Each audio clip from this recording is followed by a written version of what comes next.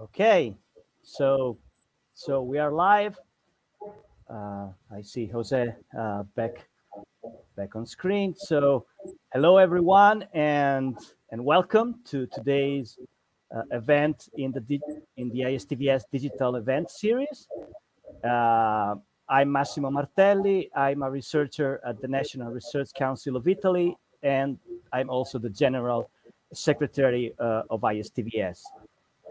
Today, this is our first installment in this series after the ISTVS online conference, which, as you probably already know, took place last month. And today, we have a Terramechanics bite on data-driven models for Terramechanics simulations. And our speaker is Dr. José Andrade, from the California Institute of Technology. Just a quick request before we start for our audience. In the sidebar on the right-hand side of the screen, look for sessions, and under session, look for the chat tab. And please drop in a short intro of your location, affiliation, and your research interest, just to make it easier for us to establish a connection with you. And you'll also see there a tab called Q&A where you can type questions for our speaker.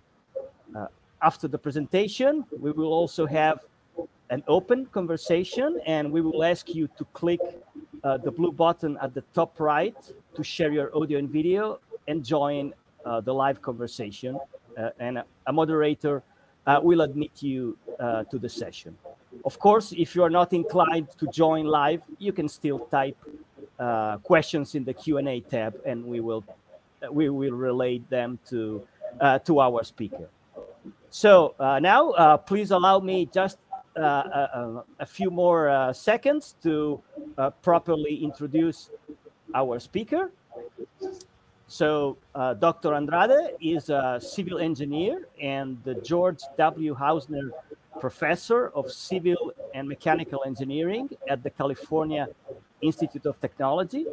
He is a world leader in developing computer models to simulate the physics of complex systems, and he has written hundreds of papers and holds patents on the level set discrete element method, a computer modeling tool that can simulate the dynamical response of multi-body systems. He has more than 20 years of experience in the high-tech space, with projects ranging from energy to defense to planetary science. And his work has been recognized with numerous honors and awards worldwide. Dr. Andrade got his bachelor's degree in civil engineering, summa cum laude, from the Florida Institute of Technology, and his Master of Science and PhD from Stanford University. So now, that's really it for my intro, and Jose, the floor is yours. Hey, Massimo, thank you for the invitation. Can you hear me well? Yes, we can. Okay. Terrific. Okay, well, it's a great honor and pleasure for me to be here through the magic of the internet. And I'm pleased that you could join us today. And my presentation today is going to be motivated by Terramechanics applications, but what I'm going to show you is more general than Terramechanics. But I will use Terramechanics as a motivator for the kind of data-driven models that I'm about to show you. And before I begin, I want to acknowledge my collaborators, my co-authors, in particular, Kostas Kalapiperis, my former PhD student, who is now Marie Curie Fellow at ETH, doing his postdoc there. And I also want to acknowledge Michael Ortiz, who's a professor here at CalTech, and also Laurence Denier, who's a professor in Nantes, France. And so this is a collaborative work with them, and I'm excited to present this work to you here in this forum. So let's get started. Let me first show you a video here on the left. You see a vehicle that clearly is having some challenges with the terrain. Mobility poses a great challenge for mechanics. One of the biggest questions that we have in mobility, as you know, is the development of these go, no-go maps. Right? The ability to predict, if you will, whether a vehicle like this one you see here in the video can actually go through that terrain. So, for instance, you see that this vehicle is stuck here. So this would be a no-go situation for this vehicle. But in general, if you're in the field, of course, you want to make all or most of your terrain go areas so that terrain is not an obstacle to you. And the way that people try to figure out whether things are go or no go, whether a terrain is go or no go, is by mostly using two types of approaches. The first type is usually called simple geomechanics, where you have very crude, modeling techniques that are fast, but they're not extremely accurate. This was the beginning of terramechanics, if you will, with the Becker-1 type models, and that has been very successful. It even influenced the development of models for rovers that are now exploring the surface of Mars.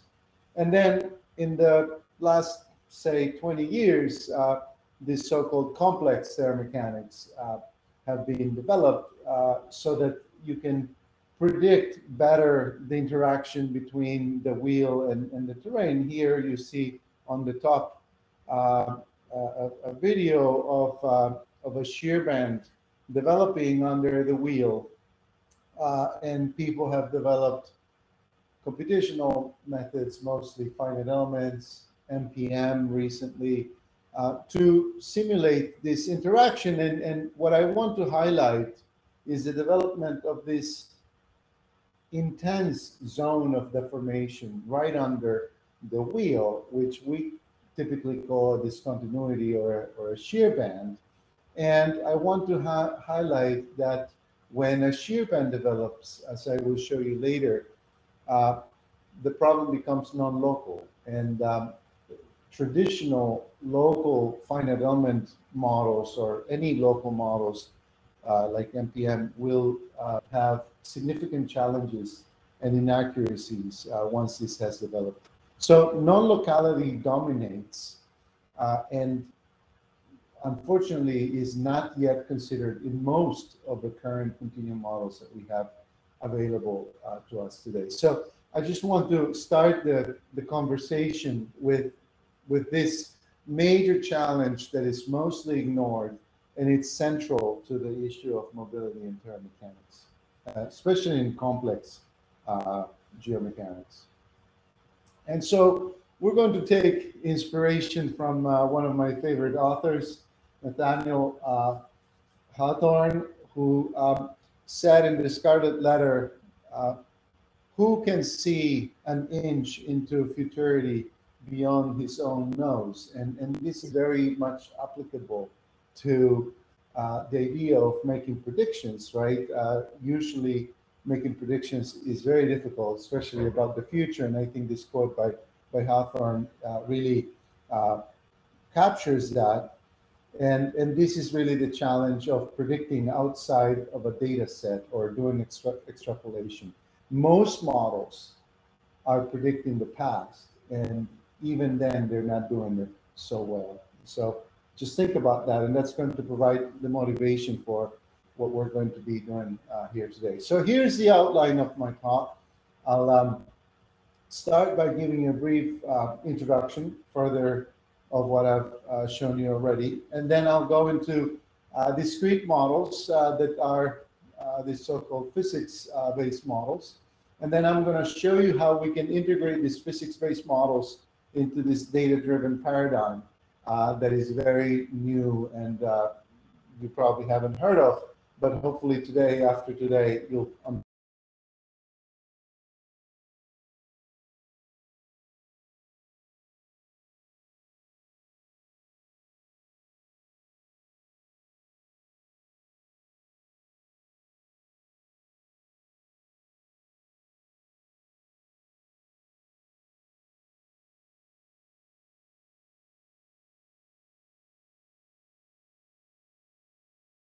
see a beautiful image of a sample that has been compressed triaxially and has developed this very intense zone of deformation that we call shear band. And that's a classic example of a length scale being introduced in a problem, because we know very well that this shear band has a characteristic thickness of about 10 to 20 particle diameters. And so that length scale speaks of the existence of a non-local behavior. And you can see that non-local behavior also manifested in this stress strain curve. You see here there is a finite element solution using a local model, and post bifurcation, post localization, you see that the model displays what's called a pathological mesh dependence. So your solution becomes, and as you refine the mesh, the thickness and also decreases.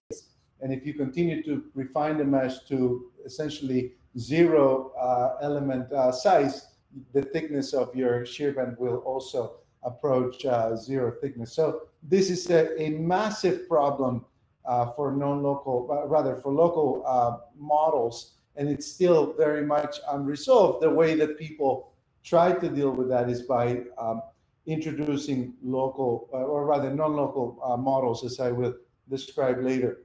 Here on the right, let's see if this video plays. We have an image of an experiment showing a hopper flow, and as you can see, those colored particles on the screen eventually meet together at the opening of the hopper, and they form a bridge that jams the system and prevents flow from continuing. And so on the bottom here, you see on the bottom right, you see this beautiful power law, this relationship that relates the flow of the hopper with the opening of the hopper relative to the grain size. And so again, there is a length scale here that is related to the opening of the hopper, and relative to the size of the particles. So you can imagine that if you have smaller particles for a fixed hopper opening, this will be able to flow easier. And also shape matters, by the way. But anyway, a local model is unable to predict this jamming transition, because a local model has no length scale again. And yet here in this experiment from Behringer, you see that there is a clear length scale, that things jam at a certain opening relative to the grain size diameter. And so the hopper jamming is another case of non-local models not being able to capture the behavior that we clearly see displayed. And so this has motivated the development of non-local models. Unfortunately, as I will show you later, these non-local models are ad hoc. They need to define a priori this length scale that we're going to call L.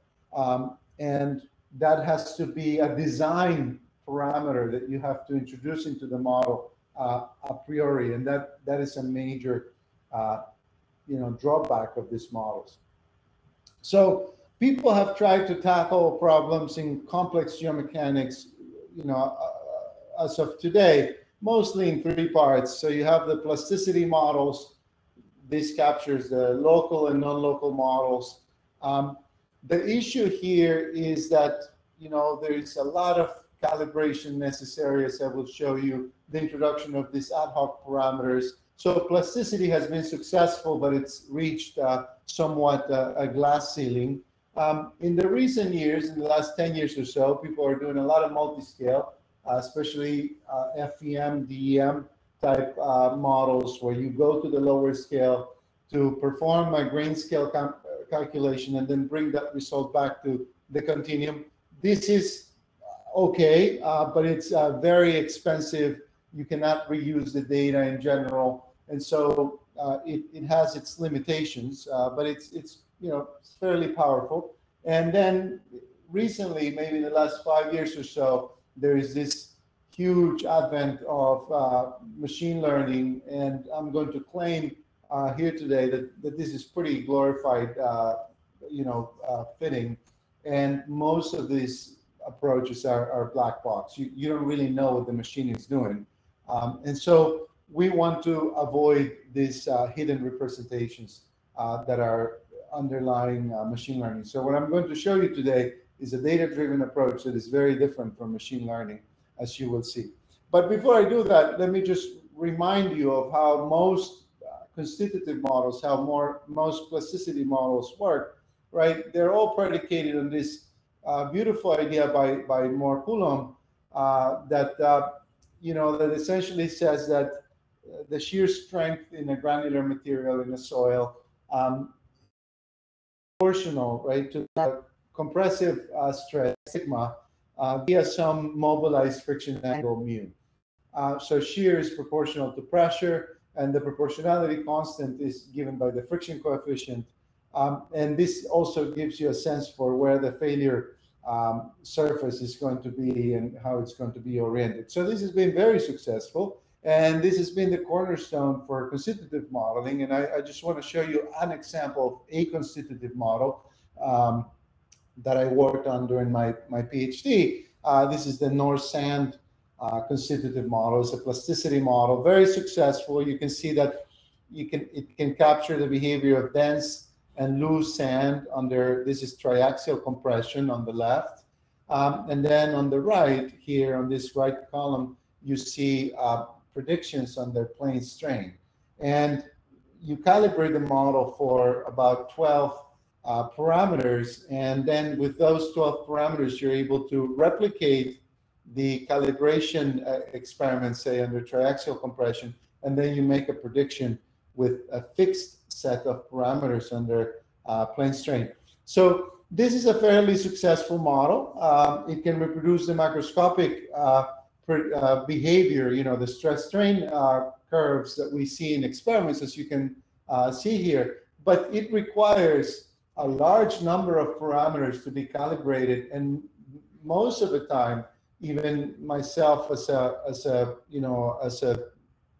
very close user of this model, you don't know what these parameters mean. For example, there is this hardening constant here, H, that is extremely difficult to calibrate and extremely difficult to justify physically. It's hard to define what it means. And so we want to escape this issue of phenomenology and having, a dozen parameters. There are some constitutive models that have up to 24 parameters, right? And so it becomes extremely unwieldy to calibrate those. So we want to understand the material behavior, and we want to be able to introduce non-locality. By the way, this is a local model. So this model has this issue of mesh dependence, and it cannot capture the thickness of shear bands and that jamming transition that you saw in the hopper. So that motivates the development of more physics-based models that can do better and go deeper into the physics. So let's look into those. So the question is, can we do better? And the answer is yes. We can use physics-based models to predict behavior. And so let me show you what those can do first, and then we'll go to data-driven approaches. So the idea that I want to implant in your mind is that these models that you see here in this cube here on the right, you can see them as virtual experiments. So we have the ability, as you see here in this movie, to pluviate a sample. In this case, we're pluviating a cube. And then using this sample and basic physics, contact mechanics, F equals ma, those kind of basic physics, we are able to replicate the behavior of granular materials at the grain level. And from that interaction of the grains, we are able to obtain the constitutive response, just like you would do in a real experiment. And today I don't have time to show you results, but we have shown that these virtual experiments can capture perfectly the real physical experiments. And they have a massive advantage over physical experiments. These virtual experiments are reproducible, they're controllable, and they're scalable. Real physical experiments, for example, cannot be perfectly reproducible, as you know, because you can never make quite the same sample. Whereas here, you can always have an identical sample, control perfectly the boundary conditions, and then scale up and down as needed. And then use that to obtain the constitutive response. But go and look into our papers and look at the comparisons between the virtual experiments and the physical experiments, and you will see that these virtual experiments are really reproducing reality. So this is really a major tool at our disposal now. And we can prepare then identical and controlled samples and probe. So here's an example of the kind of triaxial test that we can do. And we can take the sample along different stress paths, right? So we can go from zero stress all the way to a pre-consolidation stress A, and then we can shear the sample to a consolidation state B, then go all the way to C, and then maybe unload to get a state B prime. And for instance, we can compare the different responses between B and B prime, right? We can look at the effect of pre-consolidation and pre-shearing using this probing technique that experimentalists use. So we can reproduce everything that you can do in the lab and even better. And we can investigate elasticity, yielding, plastic flow, the evolution state of the granular material, and the effect of morphology or particle shape. And so here are some examples of this kind of work. So this is what experimentalists call the Rendulic plane. So what they do is they prepare a sample, like the one you see here, and then they maybe pre-consolidate it to some state, like I showed you, B or B prime. And then what they do is they probe with this incremental stress. They essentially probe in a circle of constant diameter, right? And with that probe, for every single one of these delta sigmas, you obtain a corresponding delta epsilon. So you probe with an incremental stress, and then you read off or you obtain an incremental strain. And when you put these two together, this is the cornerstone of your constitutive response. And this is what people call the Rendulic plane when you look at things on these planes. So here's an example, right, of again, state B, that pre-consolidated state B. And what happens is we probe around that state B, and you can see here the incremental strain response. And this point corresponds, for instance, to extension, and this point over here corresponds to compression. And you can see that there is a massive difference between extension and compression. The black line represents the total strains. The red lines represent the plastic strains. So, and the green is the elasticity, the elastic response. So you can see, for instance, that the plastic response under compression is totally different from the plastic response under extension. In fact, when you're doing extension, there's essentially zero plastic response. Whereas in compression, you have this massive plastic response. So you can use this kind of insight to then reconstruct plasticity models like the one you see here on the screen. Again, using a local model or a non-local model, you can even discover the lack of normality or the lack of associativity in the flow rule, and construct plasticity models that can go beyond just stress-strain response. For instance, here is an example of the fabric evolution. So how does the fabric look like in these different points in the behavior. Again, here's the extension point, here's the compression point. So if you look at the extension point, you see that the strong contact network, for instance, is gaining contacts in the horizontal direction. That's the green. That's gains in contact, whereas they're losing contacts in the vertical direction. And you see the opposite when you look at the weak contact network. The weak contact network gains contacts in the vertical direction. It loses some contacts in the horizontal direction. And then when you look at the compressive point, the tendencies flipped over, right, for the strong network and for the weak network. So the point of this is that you have access to the micromechanics that is simply not available to you in the experiments, and you can use all of this information to construct your, the models that you're interested in. In fact, you can even reconstruct yield surfaces. So here are the yield surfaces that we obtain from this probing all over the stress space. And again, you can even reproduce the flow rule and show that there is very strong non-associativity, especially in the meridian plane, as you see here. But we're not going to dwell on constitutive models because that's not what we're interested in today. But I'm just showing you that if you're interested in constitutive models, you can obtain them back from these micromechanics-based virtual experiments that are extremely powerful and very reliable. But what we're going to do here today is something slightly different. We can go from this grain scale mechanics, or what we call the dynamic network attributes, or DNA of the material.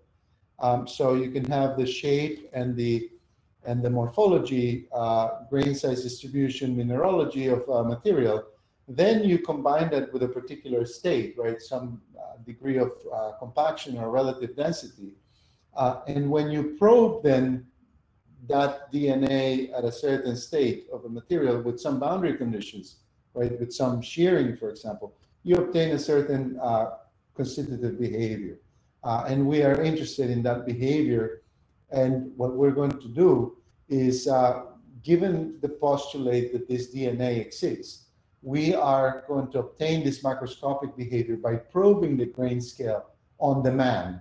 So I'm going to be using these virtual experiments on the fly to obtain the microscopic response on an as-needed basis. And then I can keep that response and tabulate it if I want, or I can, continue to populate the phase space as needed. So we're going to use the physics-based virtual experiments to generate data for a data-driven approach.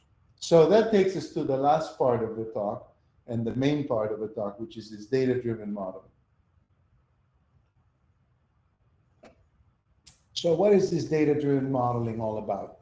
So let me show you some equations. Don't be afraid. Don't be scared by the equations. They're simpler than they look. So let me walk you through them. When you're solving a classical problem like that problem I showed you early on of the wheel on top of the granular material, you're always solving several equations. The first one you're solving is the balance of linear momentum. That's equation number one here in the classical approach. Then you are always imposing some constraints. For instance, you're imposing the constraint that you have to have compatibility. So this defines your strains as the gradient of your displacements u. So you can say that your physics are encapsulated in equations 1 and 2, plus the boundary conditions, of course, that you are imposing on your problem. And then you introduce what's called a closure relationship, a relation between the stress and the strain, which we call constitutive equation, right? And so here's a schematic of what you're doing. You're solving the governing equation plus the constraint, right? And you are imposing a constitutive response, and that allows you to solve and find a unique solution. Instead of doing that, we're going to be doing data-driven here on the right. And here's the idea. So imagine you have a phase space, Z, that is defined by pairs of strains and stresses. Epsilon is the strain again, and sigma is the stress. So these are all the possible strain and stress pairs that you can have. Then define something that's called an equilibrium set, E. This equilibrium set is nothing but those points in the phase space that satisfy equations 1 and 2. So that's the balance of linear momentum and the compatibility condition, okay, your constraint. So essentially, the equilibrium set are those points in phase space that comply with the laws of physics, if you will. Then you define a material set, D, that also is a subset of a phase space, but that's your data, okay? That maybe you obtain that data from experiments or maybe from virtual experiments, as I showed you earlier. And what you do then, your problem becomes finding the intersection or the minimum distance between your equilibrium set E and your data. In other words, you're looking for solutions that satisfy your laws of physics on the one hand, and at the same time honor the data, right? So they comply with the data. So here is a schematic again of what that looks like. The blue line here is my equilibrium set, and I'm looking for points in red that are closest to that equilibrium set. So those red points are my data points. They are also obeying the laws of physics. So this is the concept of data-driven. Notice that there is no constitutive equation in the data-driven approach. Now, the challenge is that when you have granular materials, two main problems come up, right, that are not present in linear elasticity, which is simple enough for data-driven. So in nonlinear elastoplastic processes, we need to tackle two major challenges. One is the challenge of data availability. You don't have enough data usually. You have a few experiments, for instance, right? So you have data sparsity. And the other problem you have is that you need to be able to tell in a general simulation what is forward, what is backward, what is present. So you need to be able to tell what's the past, what's the present, and what's the future, or in other words, the time history nature of the response, which we usually tackle in constitutive modeling with the introduction of some history-dependent parameter, right, or plastic internal variable. So let's see how we tackle these challenges. So the first one, the most straightforward way to deal with data sparsity is to be able to conduct experiments on the fly. And that's what I'm going to be doing in this talk. But you can do more, elegant solutions. But today here, we're just going to do the brute force approach, which is anywhere, anytime you need data, you just conduct a virtual experiment and you generate that data on the fly.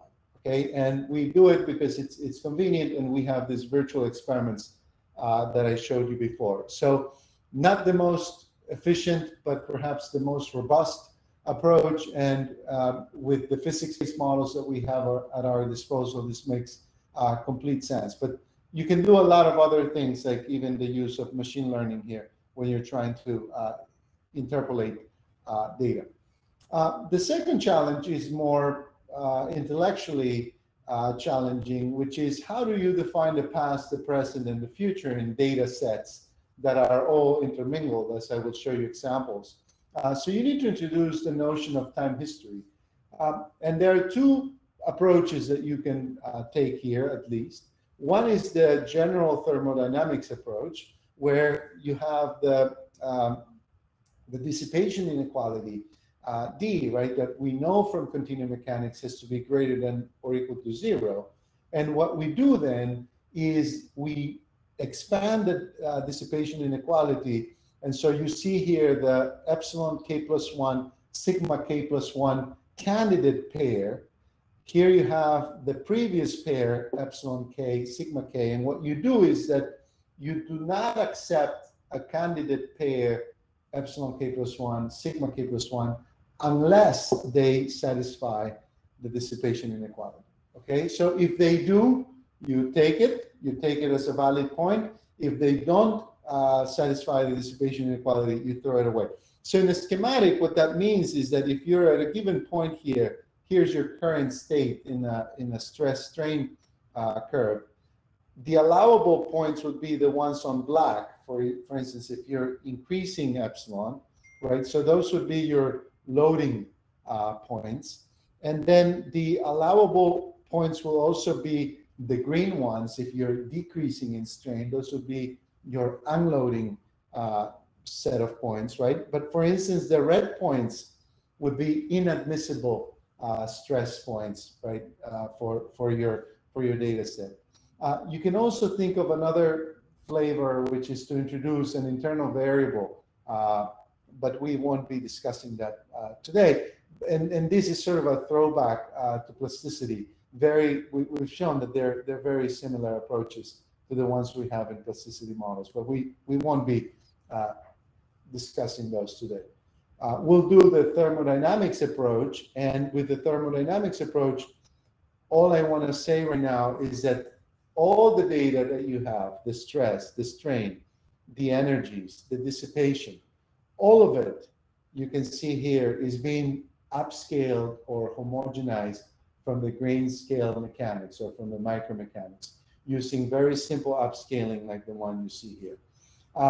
And so you can see what each of these quantities mean. For instance, here's a strain, which is the particle displacements UP, and the normal, like normal. The stress, right, it's given by the so-called Christopherson equation.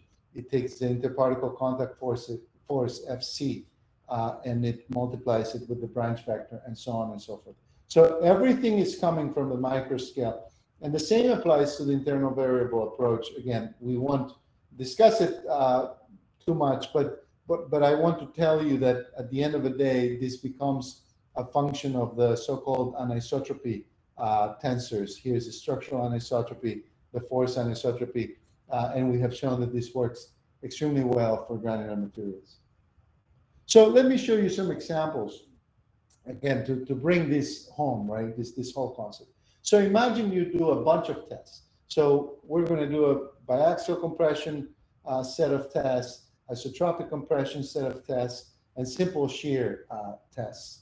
And each one of these colored curves is a data set that results from these tests. So we have a bunch of data sets from the biaxial compression, a bunch of tests from isotropic compression, and a bunch of tests from simple shear. So this provides us with data. This is going to be our data, and we generate this data with the virtual experiments that I showed you before. So here's the data, again, in these curves that have color.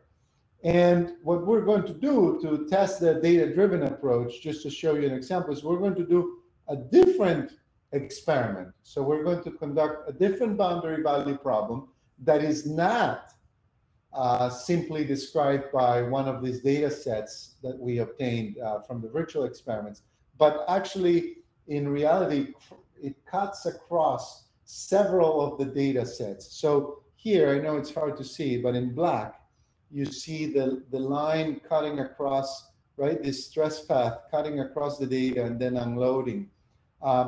And that's the direct numerical simulation using the physics-based model that's shown in the solid squares.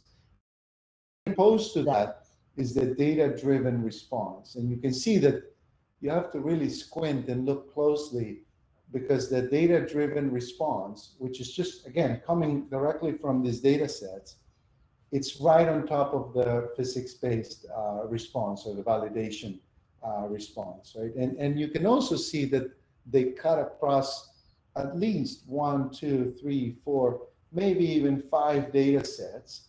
And also the unloading is quite interesting. It cuts across different data sets and different data points that, again, are being furnished by the dissipation inequality. So we can't get into the details because we don't have time, but with this example, I'm trying to show you the power, the ability of the data-driven approach to replicate the data and to predict new experiments that were not explicitly accounted for in the data, but are implicitly accounted for in the data. And now let me take you finally to the non-local part of the talk, because everything I've shown you so far is essentially local. So the ultimate goal of this talk and the work we've done is to tackle non-locality. And in particular, we are very interested in this length scale that appears in these shear bands that form in experiments, but also in grain scale calculations. I told you this is a major problem in geomechanics and granular physics, and people have been looking for this characteristic length scale for decades, literally, to avoid the mesh dependence, but also to capture the thickness of shear bands. And so in order to tackle that problem, people have postulated two broad classes of constitutive models. One is called the weakly non-local theories. So there are many examples of these. It considers locally non-affine deformation, but at the end of the day, it requires this length scale L, as you see here. And then there is the flavor of the strongly non-local theories. You see here a characteristic example of that. But again, there is introduction of the same length scale parameter L. So weakly non-local and strongly non-local approaches, and here are some papers, examples of those approaches, they all require the introduction, but also the prescription of this length scale L. You, as the user, you have to provide a model with that length scale L, okay? And you usually do it by calibration. So what people do is they come to this shear band problem, they tune the length scale L, and after they tune it, they're able to capture this thickness of a shear band, okay? So it's an ad hoc post-mortem approach. You cannot ask these people to predict the thickness of a shear band, for instance, before they calibrate L. You have to calibrate L, and then you can predict the shear band. So using data-driven approaches, we can circumvent this massive handicap of having to prescribe L, and rather we will discover L using the data, all the data, and nothing but the data, as I will show you. So we expand our equations as we had before for the local problem. Now we expand it to account for the micropolar approach. So I'm going to show you first the classic approach, and then I'll show you the data-driven approach. So the classic micropolar formulation is the one you see here, equations 1 through 4. Again, don't be afraid of the equations. The first one is simply your balance of linear momentum again. The second one now is this new compatibility equation. And so you get two compatibility equations that have to do with your strains and your stresses relating to your rotations, the micro rotations, and your curvatures mu, okay, your micro stresses mu. And so here's your curvature, rather, kappa. That's another constraint. So in the micropolar, you have your governing equations plus your constraints. So the physics, if you will, are equations 1 through 4. And then what you do, just like you do in the local problem, you introduce a closure relationship that allows you to relate the stresses and the microstresses, so sigma and mu, to all of these variables, right, which are your strain, your curvature, and pay attention here to this length scale L. So your constitutive equation becomes a monster that is extremely difficult to capture mathematically, but also you have to calibrate with a lot of pain, and in particular, again, introduce this length scale L.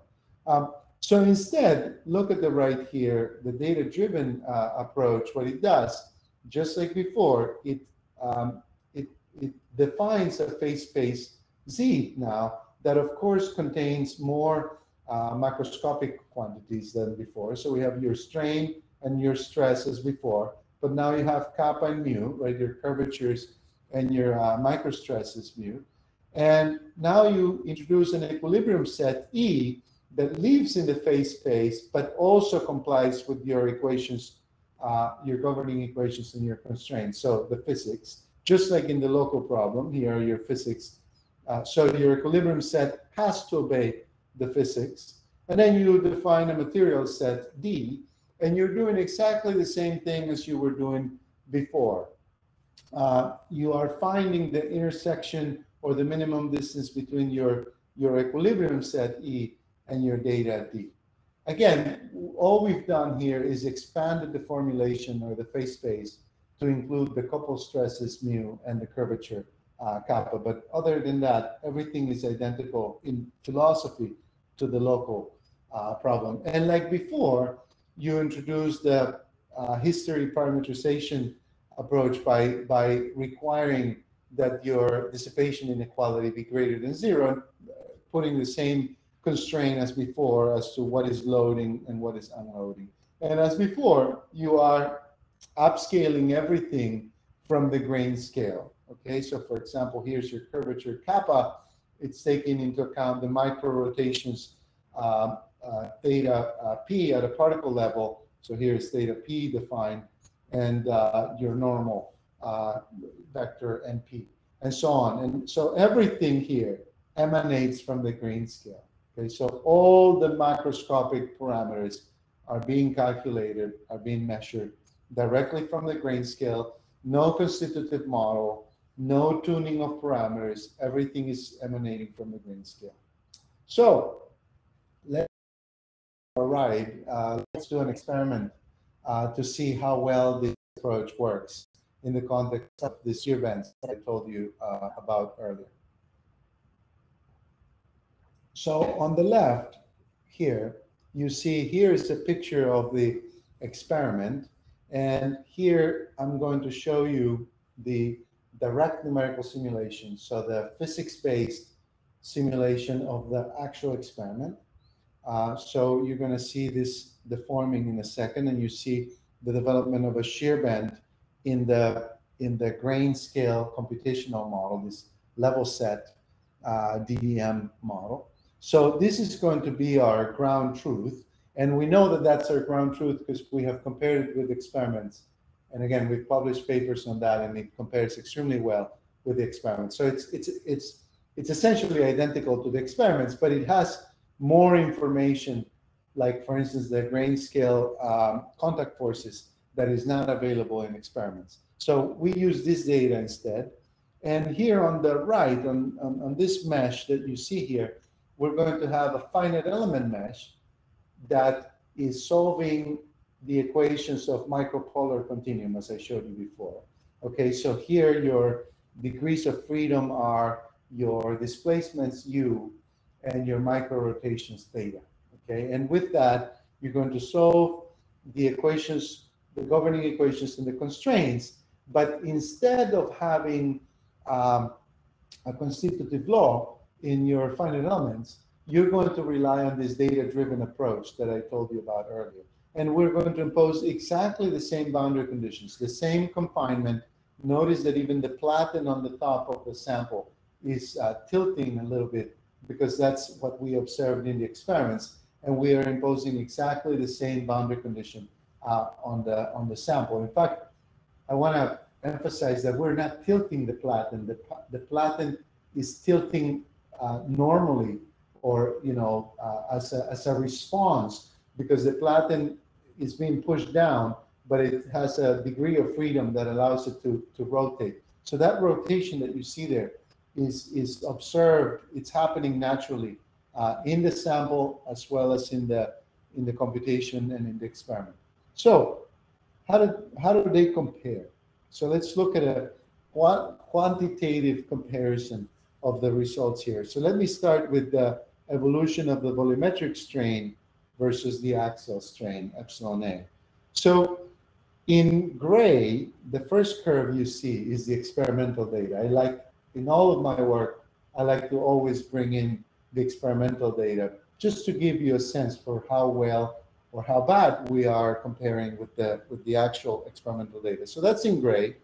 And then in blue, you see the direct numerical simulation by LSDEM. And again, as I told you earlier, LSDM compares fairly well with the experiments. And then in black and red, you see the response, the volumetric strain response from the finite element data-driven calculation. And we are doing it twice, once for a coarse mesh and once for a fine mesh, just to highlight the fact that there is no mesh sensitivity when you refine the mesh. The two responses are on top of each other. That's why you cannot really differentiate them very much. And then when you plot the stress strain curve, so here is the sigma 1 over sigma 3 versus axial strain response. Again, the experiments are on gray, in gray. The direct numerical simulation, the level set simulation is in blue. And then your micropolar finite element data-driven model response is in black and red. And again, you can see that all responses, the experiments, the direct numerical simulation, and the data-driven model are essentially coinciding with each other. You're capturing the initial stiffness, you're capturing the peak strength in the material really well, and then you're capturing the post bifurcation, the post shear band response extremely well. But here's my favorite result of all of this. Here is a plot that shows the thickness of the shear band coming from the LSDM, from the discrete direct numerical simulation in blue. And again, it shows you the thickness of the shear band is about 20 particle diameters. This is at the steady state, so when, way out here at failure. And then we are obtaining the same thickness data-driven micropolar model without having to introduce this length scale. This length scale emanated from the data. We never had to prescribe it. We never had to give it to the model. The model discovers it from the data without having to pursue calibration or anything else. It's discovered naturally in the process. So with that, let me bring this talk to a close so we can entertain some questions if there are any. I've shown you, I hope that I've convinced you that non-locality is a very important feature of granular materials, and in terramechanics is key because you have failure surfaces right under the wheel of vehicles, for example.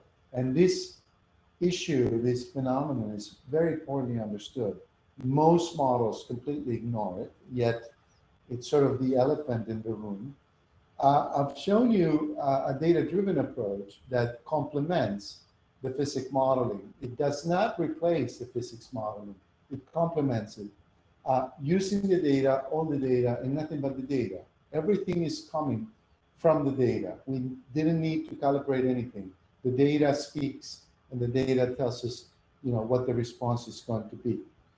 And I think I've shown you that the data-driven approach is predictive. You can predict things just like in the experiment, just like in the direct numerical simulation.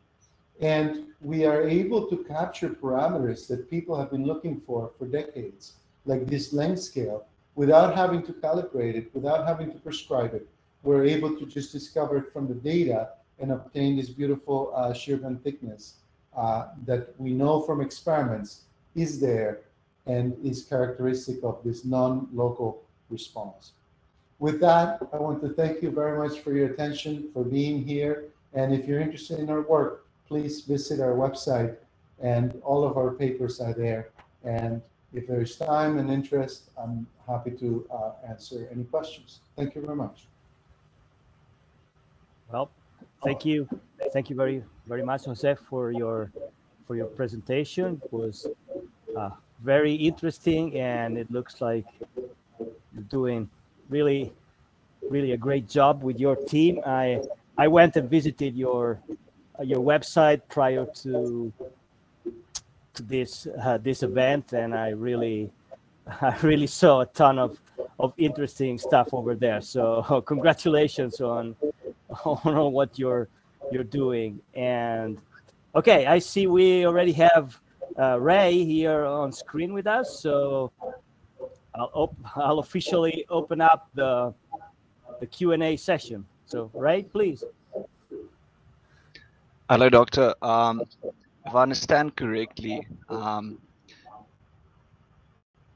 but it's cross-validation that you're doing, creating lots of data sets, and you choose the data sets that best match other physical simulations.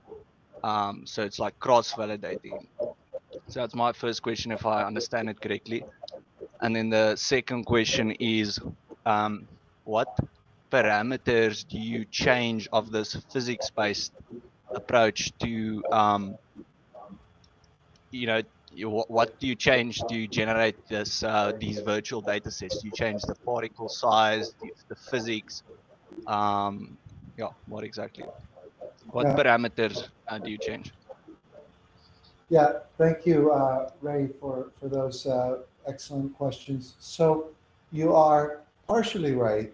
We are doing cross-validation in the examples I showed you here. Let me see if I can go back to them. So if you can still see my screen, right? Can you still see my screen? No. No.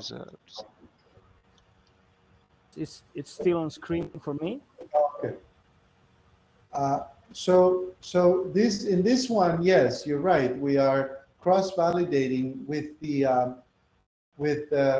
against the data that we obtain. So in color is the data we obtained, right, from this virtual test that we did in biaxial compression, isotropic compression, and simple shear, right? But we're not taking a pre-obtained path, right? A pre-obtained path is in color. The one we're doing here is in black, which cuts across all of these different paths, right? And then we're comparing that with the direct numerical simulation because we have the physics-based model underneath. But, so that's the cross validation in this case. But in the last example I showed you, in this one, we are going beyond. So in this one, right? Can you see it on screen now? Yes, sorry, I think my internet just lagging. So here, we're not just comparing the data-driven approach with direct numerical simulation or the physics-based simulation. We're also comparing with experiments here. You know, I'm showing you experimental data here in gray. And if I superimposed the experimental data here for the deformations, it would look just like the one from the physics space. They're identical. I mean, we've shown that. So it would be. Yeah. So this is the true validation phase. Yeah. So in this one we go beyond just cross validation, right? We are validating with actual physical experiments, right? Just to make sure that that we are reproducing reality. Now, with respect to your other question about the parameters, or what do we vary in the physics-based model? That's a very good question. And so let's go back to this slide here. So in the physics-based model, you have several parameters that you can change. For example, you can change the shape of the grains, right? So if you have all the examples I showed you are for Hostan sand, which is a very angular sand like the one you see here on screen. But you could do other sands. You could do Tuyura sand. You could do, Santa Barbara sand. And you can introduce their shape, the grain size distribution, and so on in the model directly, right? Because the model can capture any particle shape you want. And then you need to tell the model. Go ahead. I just want to ask, can it capture pore pressure? Okay. So let me go there in a minute. And then you have to tell the model also the mineralogy of of the material. And the way you do that is you prescribe the stiffness, right? You have to tell the model how stiff these grains are. So you have a normal stiffness and a shear stiffness. And you also need to prescribe the interparticle friction coefficient. All of these parameters, the stiffnesses and the interparticle friction coefficient, you can obtain them from grain scale experiments. So you don't have to tune them. You can just give the model what the experiments tell you. And using that, we've obtained the results that I showed you in the talk. So your parameters are extremely well constrained by the physics, right? You really don't have a lot of leeway to pick whatever you want. Now, in terms of pore pressures, everything I've drained. So the pore pressures in the model are essentially zero. But people have done things with pressure. For example, my former PhD student, Yuchi Lee, did some confining pressures, using a membrane. So here we're confining the sample with a membrane, but it's all drained. Again, if you wanted to put a fluid in the pore, you would have to introduce, the physics of the fluid. You will have to couple, some fluid dynamics with the particle scale method, and we haven't done that yet. But it is possible to do it. Some people are working on that. Thank you very much. That was very informative. Thank you. Okay. I see in the Q&A tab, we have Ezan, who has typed several specific questions. So I don't know, Ezan, if you would like to join us on stage to ask your questions, so maybe you would do a better job than myself just reading those questions.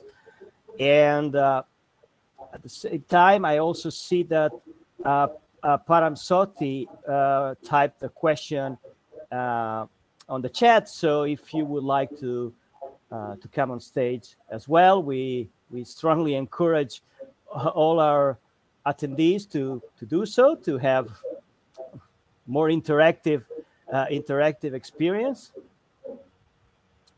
Okay, I see Ezan coming. Should be coming in. Well, maybe I got a glitch. I thought he was. Oh, okay. Okay. While we retry that, I'll try to read a different question. So from Anonymous. Is the process explained on slide 16 something similar to a genetic algorithm optimization technique? So this is slide, okay. I so guess this is slide 16. Yeah, when you were mentioning a granular genome, I guess that's what. Not yet. I mean, not really. You could use a genetic algorithm, but that's not quite what we're doing here. We're simply giving a name to this grain scale dynamic network attributes, right? This essentially what we're trying to say here is that there is a minimum set of information, right? That's what a genome is. A minimum set of information that encodes all the information you need to know about the material so that you can predict the behavior of the material at the micro scale. And so we are saying that if you know the shape or the morphology and the grain size distribution of the particles, and you know their mineralogy, that information, called that the DNA, combined with the state, right, how closely packed these particles are and the pressure and so on, that's all you need in order to predict the behavior at the continuum scale. And you can do that with genetic algorithms. Otherwise, like we've done it here, you can do it with physics-based algorithms. That's what we prefer. Okay, thanks. And so I don't know if Esan or Paramsoti would like to Well, try. I can read Jay's question, or Jay, you can ask it yourself. But if you want me, I can read it.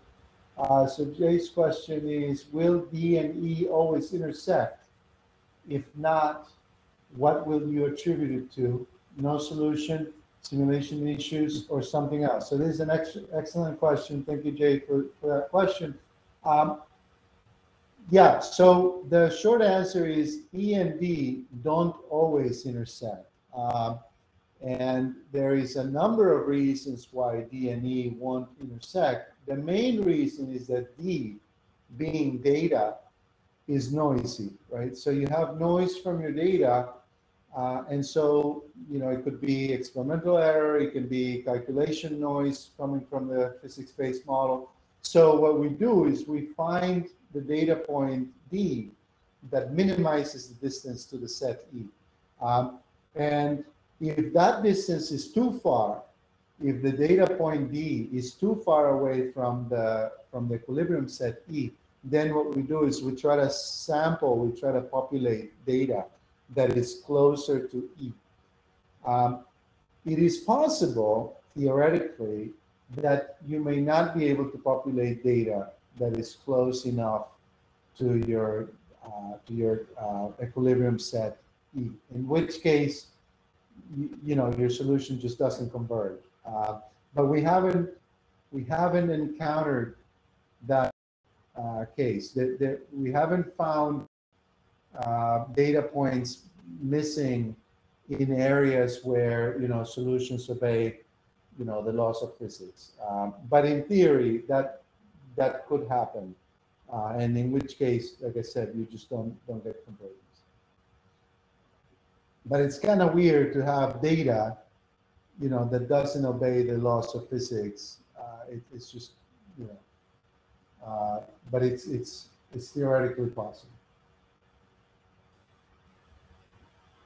Okay. Jumping back to the Q&A tab, do you want me to go ahead and read the questions for you? Do you want to take them yourself as it works best for you? So let's see.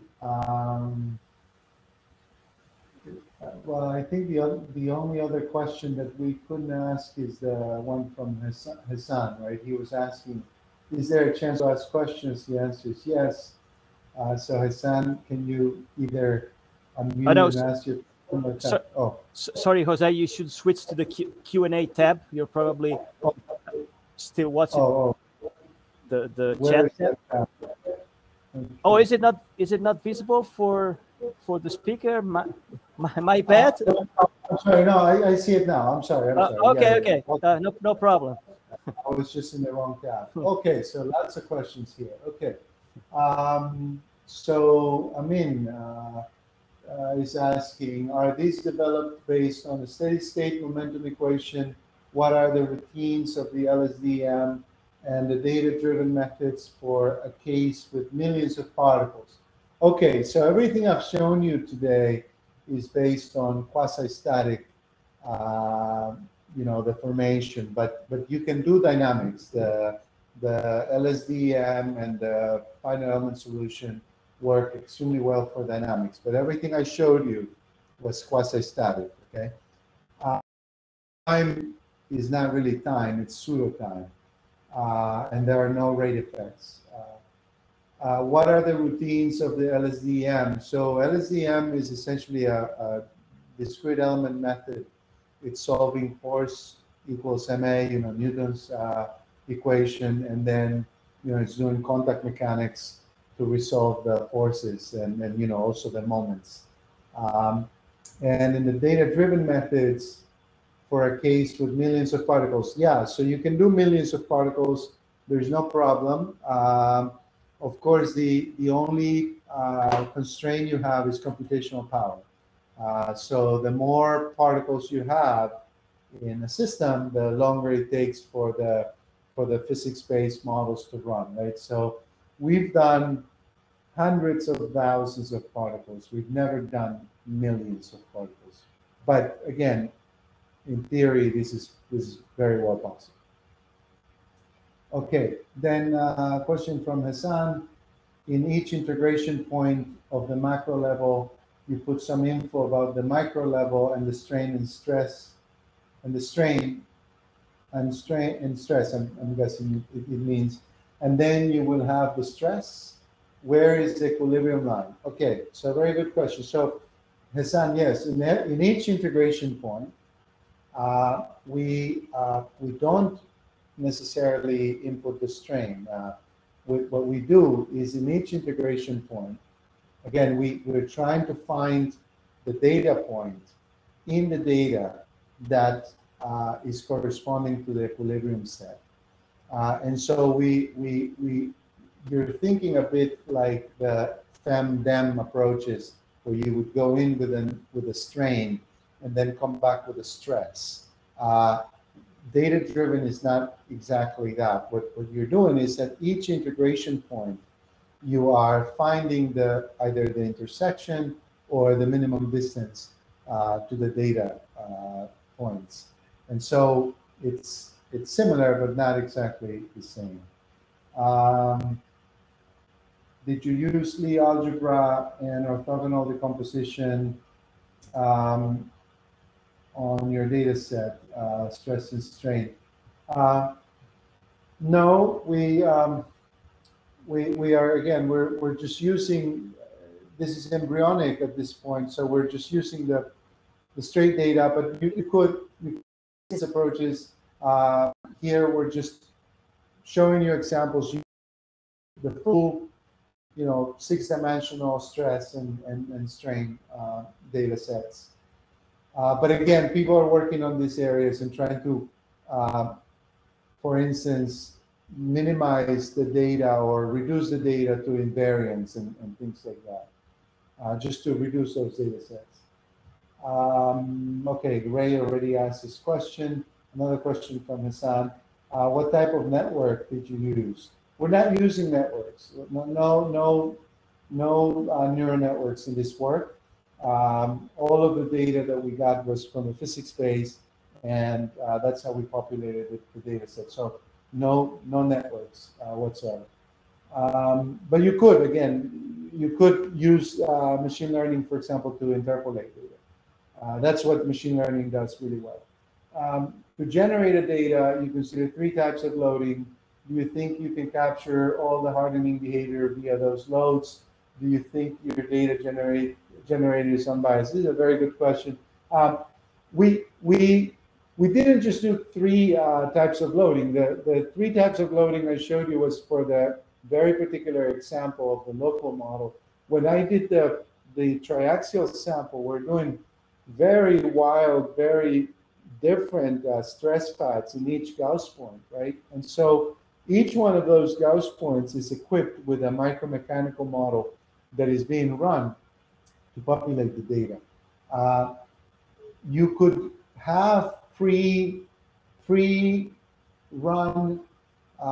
virtual tests, say in a library, and then you could use that data during a final element calculation. Of course, if that's all you have, then that's the data you have. When you're doing data-driven, you need data. So if you have a sparse data set in a phase space that you're probing, then you're limited by the amount of data you have. And so you are going to introduce some bias if you don't populate more densely your data set. So what we do is then, if we are in a sparse area, we just populate more data with the virtual experiments that we have at our disposal. But again, people are thinking of other ways to populate data sets that doesn't require running physics-based methods. So, but that's a very good question. Okay, we've answered the one on slide 16. Yeah. That's it, huh? Yeah, that's it. thanks, Jose, for being both the host and the guest for this Q&A. Very kind of you. And well, I think we have still a couple minutes. If there's somebody else that would like to jump on screen with us, or type a last minute questions. Let's see if we have. Wait a few seconds to see if we have some takers here.